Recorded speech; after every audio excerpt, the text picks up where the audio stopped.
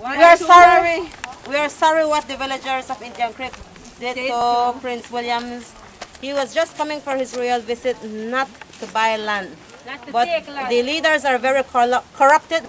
I'm so proud here standing on behalf of my villagers.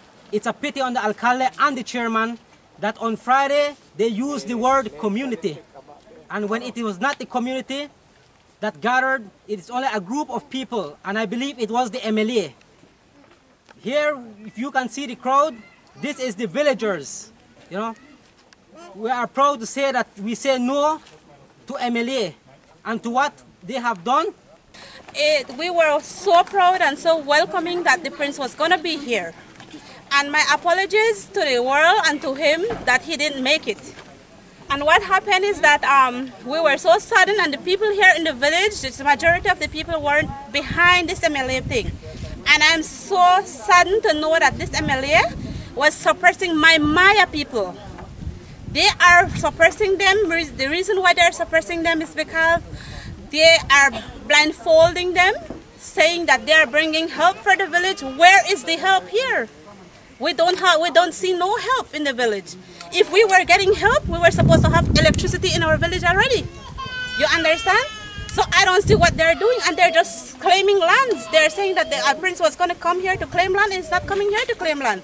He was coming here to at least help the people. And thank you. I'm so sorry that what has happened here.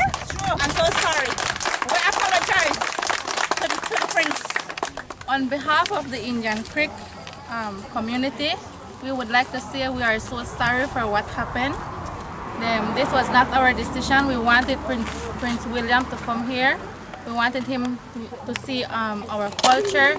We wanted him to welcome him. I can recall in my days as a kid when the Queen Elizabeth came to Belize.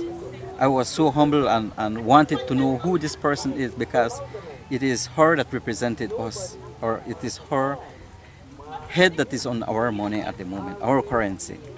So this is the same sentiment that the remainder of the community is having, is that we need to know who is this person. And we welcome him to come for the first time in the village of Indian Creek.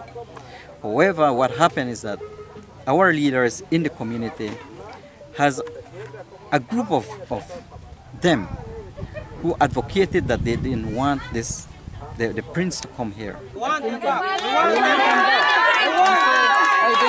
see why he shouldn't come. I think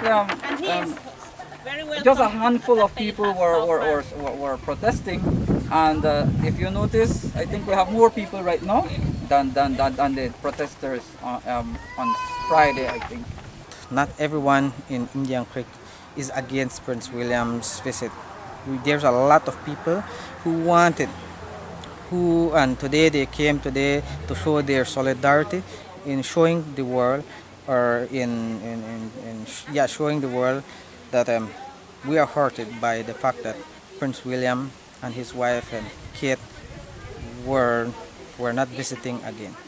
We have many things that we purchase, like jewelries and stuff, because those are the crafts that I'm coming to display.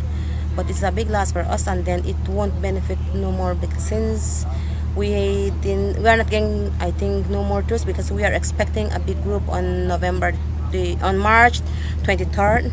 But these groups are not coming to us anymore for cultural demonstrations, so it's a big loss for us. Why do you think these tourists are not coming on the? Because they send it countrywide on Facebook, and then they said Indian Creek has a bad habit, or has a very bad hostile, and then it's like a conflict that they put on Facebook or on the media.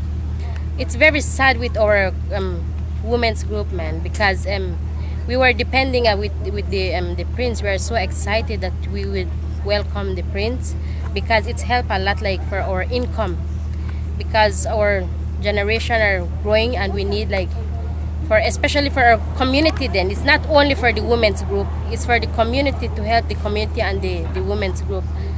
Especially we work with arts and craft. We depend with the tourists. We depend, like, from the people abroad. So it's very shame for the Mayan people. And well, today it's the Indian Creek Mayan Arts and the ancient Maya. So that we are protesting right now for the good then, but we are not against. We want good for our community. We want good for our women's group.